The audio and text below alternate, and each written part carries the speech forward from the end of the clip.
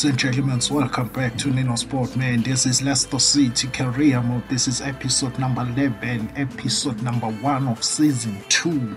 Today I will be signing new players only. I will not play even one game in this episode. It's only new players, so that should be a shortest episode ever for this career mode.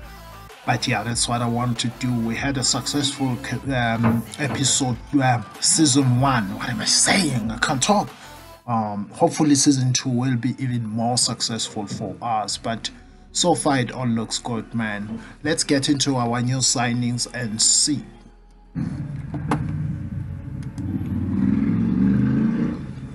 First, we're gonna have to look at Ndombele, man. I really like Ndombele. I haven't used him in the career mode so far, so I think that I can sign him. But I was also looking at AERYN. He recently moved to Villarreal, 57 million release on clause. Let me try this guy. It's between 39 and 58, but his current value is 30. So let me try and see what I can do here. He might be our most expensive player in this transfer window, but then we have money, man. We have more than 130 million. I'll give them 30. Mourinho wants 45. It's quite a lot. I don't want to do that.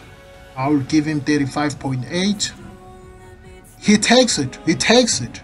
He cut his initial fee with 10 million. That's good. It's a good negotiation, that one. Who's next? I need Ginter. I need a center back, since Boateng is a little bit struggling to solve our problems at the back. I'm gonna go for Ginter and see if that can be a good deal as well. His current value is 22 million. I think it can cost me around 30. I don't have a center back to swipe with, honestly speaking. I don't have. Morgan Hall is not going. He's our youth player, so I'm not gonna let him go. Looking at our midfield, I'll use Priyat. They take Priyat. Oh my god. And they want 27. It's not bad. 27 is not bad, but I would take it down. I wanna give them Priyat and 20 and see if they can take that. They still want 27 plus 5% sell on clause. Oh my god. No, man, I think it's too much. 21.8, it's okay. I'll take that one. It's okay for me. Second signing is in. We still have to negotiate his salary though. Another guy I want to sign is Mbalo. Sorry about my phone. God, there's no timing to these people. Want to see if I can make any swipe deals here. No, I don't think I have a player ready that I can use here. I will just let me see the fullbacks. Let me give them amateur. They take amateur, but they want 16. I don't know his fee, but I know it's a little bit expensive now. Let's give them 10 plus amateur, which will make it 15. I think that will be around this fee. They want 11.5 and amateur. I'll take that 16.5. It's okay for me. That is the third signing. We still have to negotiate the wages. The fourth signing is gonna be loaning the young goalkeeper from Real Madrid who was on loan last season. So I'm going to try and sign him in. I don't know his fee, but I think 16 will do. Oh, Zidane wants 19.6. Zidane can be a problem sometimes. Negotiating with Zidane is a problem. It's always a problem. But I think he's smart in real life. So yeah, even in the games like that, he always plays tricks. Him and Pep Guardiola, they always be hard to negotiate with. The next player I want to sign is Nkuku. It is Nkuku. I really like Nkuku. I never use Nkuku, unfortunately. I never use Nkuku.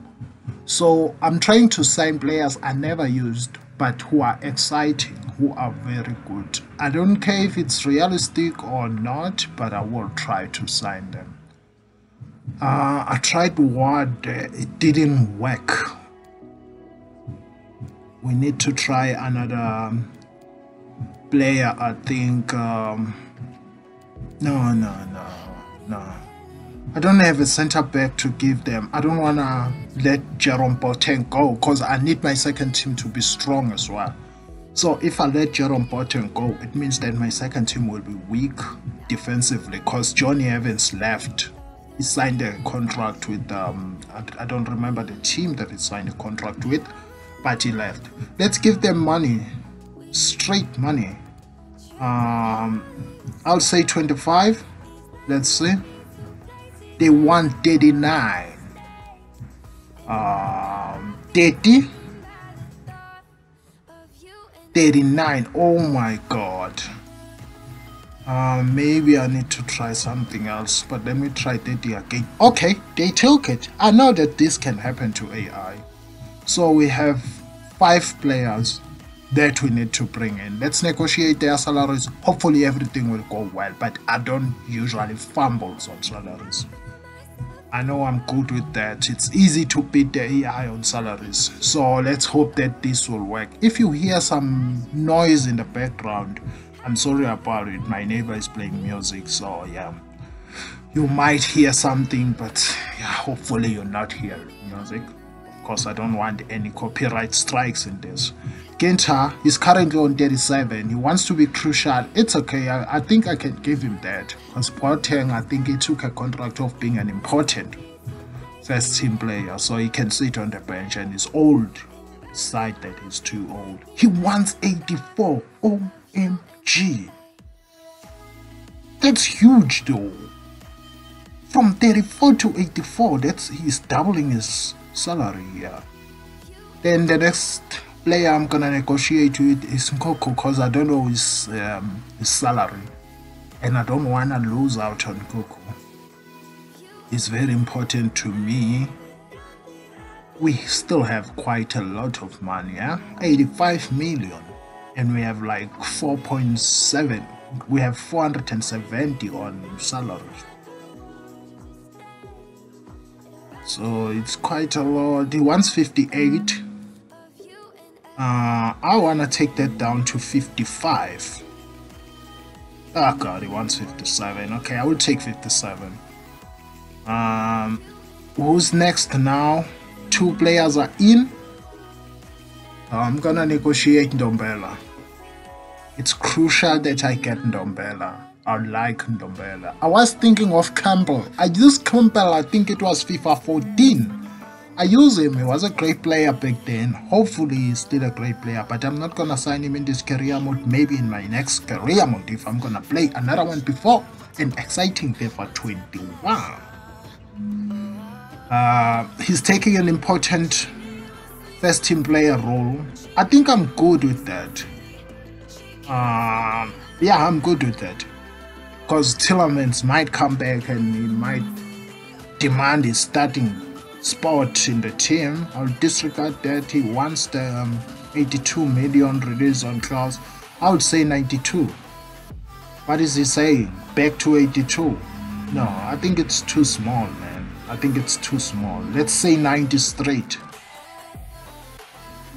He accepted. Well done, Ndombele. 90 million. So whoever wants to buy Ndombele will have to pay close to 100 million. 70 on salaries. What is he gonna say? He was on 93. I don't think he will take 70 though. I think he will go to 80 or something like that. He wants 78. It's okay. It's okay. It's not that much. He's in. Who's next? It's Lonin. I still have to decide on the striker as well because I need another striker. Vardy is 33 this season. He's getting old. He's gonna start dropping drastically, especially his speed. I realized that his speed is already dropping. So I need to get the backup striker, a fast one like him. He wants to be a rotation, 4 years. I think I'm okay with it. I'm okay with it. 65 on wedges. I would just change that. I don't want that to be too close. 20 clean sheets, I'll give you your money then. Okay, then it's good. He's in. Let's get loan in before we go and look for a striker. Let's get loan in quickly. Rotation.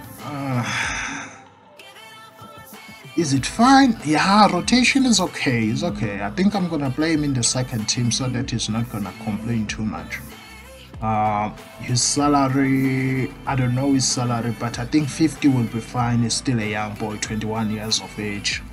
If I was gonna do season 3, I think I was gonna have to sign Donnarumma as the replacement of Kasper Schmeichel. Now we need to decide on the striker. I decided already. I want to go for Grant. I have 2 options, either Grant or Emmanuel Boateng. But Emmanuel Boateng, not ready. Grant is an English player. It's even more realistic to me. So I'm gonna try to sign him. 11.2 million. 15% on release on sell-on class. I want to give them 10. And here, what are they gonna say there? They say 11.3. They don't want to change. I still want to counter that. 10.5. What are you saying? They take it. 10.5. That's why I like negotiating, man. It's a good thing. It's a good thing that they added this feature. You can negotiate and it's transparent. Hopefully they are not taking it out on FIFA 21 because we really need it. I just hope that they add things. It wants to be periodic. It's okay. Oh yes, I want 5. I want 5. You're still young. Though I might not play for those 5 years, but I want to make sure that you are in this club for so long. 64. Oh, that's a little bit high. You are getting 29, you want 64. At least take 60. Let's double your salary. Don't go to triple it. We remove that. Appearances, I don't like them. He takes that, he accepts it. That was our 6th signing of the episode. And that's that. That's that. I know Diallo, he was a good player to sign, but he's still young, he's still inexperienced. I like players with experience going to the Champions League because I will be facing teams like Barcelona, like Real Madrid, of course Man City, Liverpool, Bayern, you know, all those teams that are gonna give me problems. So I need to match their standards really. And Ndombele, I need to take these players up. We have quite a good squad, but as you can see, our bench was terrible. 63, it's like mid-60s. He's higher 60s, so Jones. So we needed the players that can step up, because remember, we're gonna play some games on Sunday and some on Tuesdays, which means we cannot use the same players. We need to rotate the team, even though the rotation is fucked up in this game. It's really fucked up, honestly speaking, because if a player can miss one game, he's gonna start complaining that he's not playing as much as he should, of which is wrong. EA, you need to fix that. It should take a player like maybe 5 games in a row to complain about game time, or 10 games in a row to complain about game time. Anyway, there's no one who's guaranteed to be a starter in any team here. For me, I think the starting should be based on your performance, of your form. But I hope next season it's gonna work, because I heard they are trying to do some other good things that they are trying to add there. So yeah, hopefully next season, of which is gonna be FIFA 21, not next season, next version of FIFA, of which is FIFA 21, it's gonna be exciting, it's gonna be enjoyable with that mechanism that they are adding there, that you're gonna be able to tell when the player is tired, is ready for a game or not. So if the player is ready or not, I think that's exactly what we need now. if he's not ready for a game, then he should not complain that he's sitting on the bench. But that's how my starting 11 is gonna look now. Atal is gonna be a starter in this season, which means I'm gonna be benching Perez a little bit. We look ready for our next game. It's gonna be Bako. Vardy is still gonna start. Then Atal as well. It's gonna start. The midfield, we're gonna have one change. Tillemans is injured, so we're gonna have Ndombele. He's out for 6 weeks. Torn hip flexor. Okay, it's gonna be out for some time. So it's the chance for Ndombele.